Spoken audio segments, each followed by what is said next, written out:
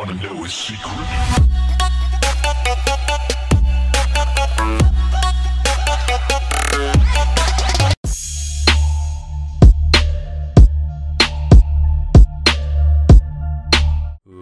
What is up, guys? Grenader here. Welcome to the video, and as you saw, we're going to be working with color correction today, and I wanted to make a video about this, but I wanted to make a video that was basic. So in other words, you don't need to download, or you don't have to download any plugins or any crazy stuff like that. You don't have to buy Magic Bullet to make cool, awesome color correction things. You just simply have to play around with After Effects, and me personally, I'd rather do the non Magic Bullet thing, and I'd rather just design it myself and make my own color correction. So welcome to episode 2 of After Effects tutorials, and if you missed the first episode, it's linked down below, or you can click on the annotation on the screen if you want to go watch it. It was about a CC lens effect, so if you want to go check that out, please do, or just stay tuned to this video. Without any further ado, let's open up After Effects. I should have opened it pre-recording, but you know, it's whatever. You know, we make mistakes and we come back from it. So now that it's loaded up, now we want to create a new new file, and then we're going to create a new composition. Make sure that everything is set. We're gonna do 59.94. I don't know why it was at like 59.8 something, but anyways, I'm going to import a clip or a trick shot from the clip pack thing. If you don't have that, make sure to go get it, or if you already have your own clip, then so be it. And if you're interested in the clip pack, I'll link the video down, or the first episode I did, that's where I linked the clip pack, so you can go follow that link and then get to the link. And though it's kind of complicated, but that's how it works. So anyways, I'm going to drag the video into the time frame, and I'm just going to pick a spot where there's no action. It's like right here, there's no action. It's just kind of stale, you know, he's just standing there. So now what we're gonna do is we're going to add a adjustment layer, and you can do that by hitting Ctrl-Alt-Y, or you can go up here to the layer and new and adjustment layer. So what we're gonna do now is we're going to go to the Effect and Presets tab. We're going to click on color correction, and we want to find curves. Now you can drag this on to the clip itself, or you can drag it on to the layer. I like to drag it onto the layer just to make sure that it's on the layer that I want it to be. So now what we're going to do is we're going to basically just make a curve, and this is basically going to darken the clip. So now that it's darkened, we want to add a color correction or a color offset. So if you go to CC, you should see CC color offset, and you just drag it on to the adjustment layer again. This time I want to put this on top, so that way everything's in order. And what we're gonna do here is we're just going to move this knob a little bit, so not too much. 45 is perfect, and we're just gonna leave it as a red background. And keep in mind, you can play around with this. You don't have to necessarily use the red phase.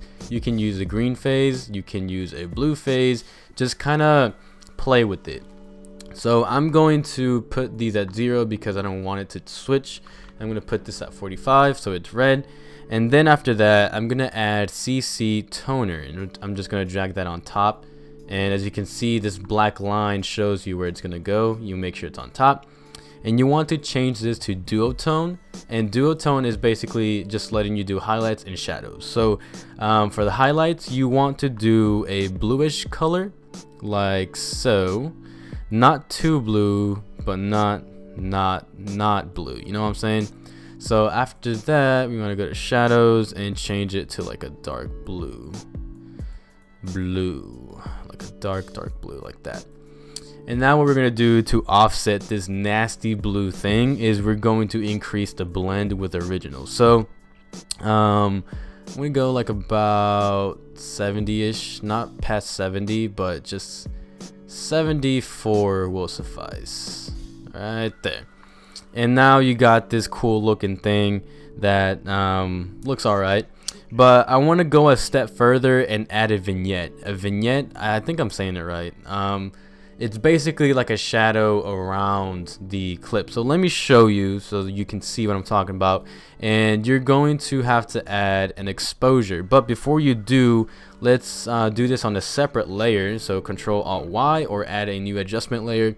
And you're going to add the exposure to its own layer. Now what we're going to do here is a little bit complicated and intricate, but we'll get through it. So what I'm going to do is basically, hang on. Okay, so I'm back. I was rudely interrupted, and now that we're back, we left off on the exposure. So we want to go back, because if you go back, you will notice how dark the scene looks, right? And if you go up, it's really bright. So you can either go bright if you want to do an over edit, but for this example, I'm going to go back just a little bit so you get that vignette or vignette, whatever you want to call it, effect. So I'm going to leave it at 2.11, I guess. You can go even further to 35. Just kind of depends on your style of editing, but I'm just going to do just a light shadow, which will stay right there. And what I'm going to do is I'm going to add a mask. So a mask is basically just going to select a certain area. So you go up here to this tool, the ellipse tool, and you make sure you click ellipse tool, not rectangle tool. Cool. I don't know. Ellipse tool. And now you want to go down here where you have this choose grid and guide options, and you want to click title save. Now the way I make my vignettes is basically going from the top left corner to the bottom right corner, so that way you get a perfect oval. So just kind of guesstimate that and then just drag your cursor over to the bottom right corner of the save title. And now what you want to do is you want to come down here and click on invert, and it should look just like this. Now it looks kind of messed up if you click off of it because it's kind of sharp. So what we're gonna do is we're just going to feather the mask. So we're gonna go down here and we're basically just going to feather it to where it's not a harsh line anymore. Now it's more of a feather like so. So you can just keep on increasing the feather as you wish. As you can see, kind of just blurs out like that. And the mask opacity we can turn down just a tad. As you can see, if you turn it all the way down, nothing is there, but as you turn it up, you can see the intensity of it. And we just want a light shadow on it, so I'm gonna change this to 50% opacity, and I like the way it looks. It's a shadow, it's not over the top shadow like that.